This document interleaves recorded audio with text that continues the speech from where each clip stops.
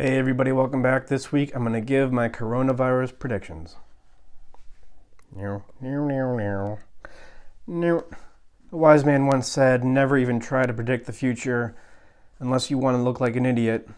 Well, I'm okay with looking like an idiot, so here are my predictions about the coronavirus. Well, maybe not the disease so much, but the cultural, social fallout from the disease. And I think this will be helpful because it'll shed some insight on the nature of a crisis and what it really does to us. My first prediction is there's going to be more surveillance. We're going to be more comfortable with the surveillance. There's an app being developed now, several, that are going to track your location and see if you come in contact with anybody who has been infected with a certain virus or disease. Not the coronavirus. This is going to be used for a future pandemic. Sorry if I sound a little bit paranoid when I think, maybe this kind of technology could be used in perhaps a nefarious way.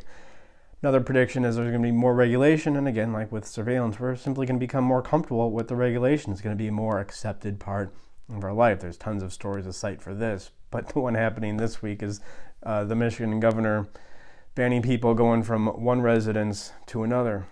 I just found out in the county where I live, I cannot travel more than 5 miles from my house. My wife and I went on a hike this past week, and we had to drive more than 5 miles to get there. Don't tell anybody, we could get a fine. And the third prediction is just more economic shutdown.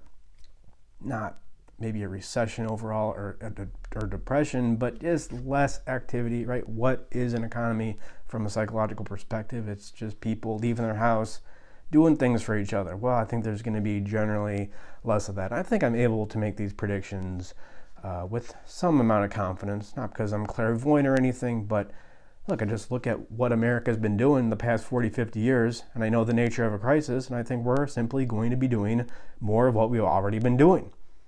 We think that a crisis changes us. It doesn't change us. It simply reveals who we are.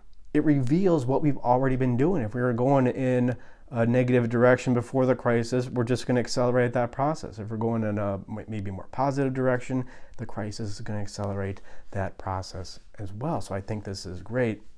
I mean, look, this isn't a cultural, political channel. We just deal with your psychology. So I think this sheds great insight into what's going on in our own psychology. As the result of this pandemic, is there more psychological surveillance, which would be anxiety? Is there more regulation, more self-consciousness, more behavior inhibition? Ooh, don't do that, don't say that. And as a result of this, is there going to be more economic shutdown personally? The psychological equivalent of economic shutdown is depression. Right? How does a recession turn into oppression? Well, how does sadness turn into depression? It's the same thing. You start off at a 0, sadness feels like a -1 or -2, but you stay at a -1, -2. You stay at that sadness for a long enough period of time, it just feels like the new normal. That's the depression.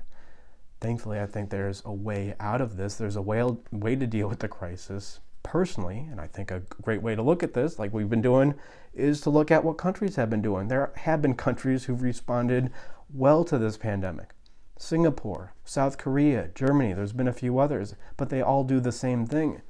Well, the first thing they do, awareness, testing. They test as many people as possible, and they find people who are infected. They go right to them, not through some kind of Orwellian app, but they go right to the person. They ask them, okay, who have you contacted? They take those people, test them, quarantine people who need to be quarantined, all without shutting down the economy or doing anything too egregious or creating some state that may be less than productive in the future.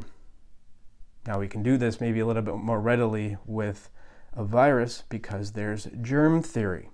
So we know specifically what to do. We know how germs, we know how viruses go from one person to another. We understand the mechanism behind that. The problem with psychology is there's really no theory for how psychology works.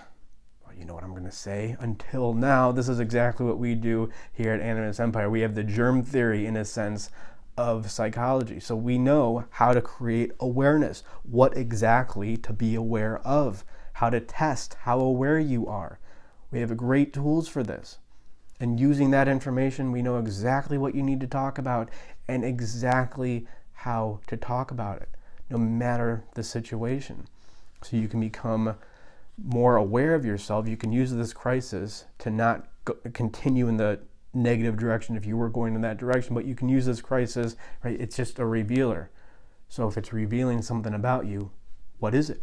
We got to be aware of that and know how to talk about it exactly, know how to process these issues exactly, so you can, again, use this crisis to go in a better direction. That's exactly what we do here at Animus Empire. AnimusEmpire.com/schedule. We do free 30-minute consultations.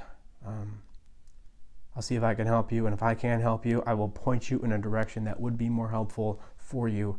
It's going to be win-win, and I'll leave it there. Thank you for watching. Please like and subscribe, and always remember that when you are faced with a crisis, it's probably better to be more like South Korea and less like America.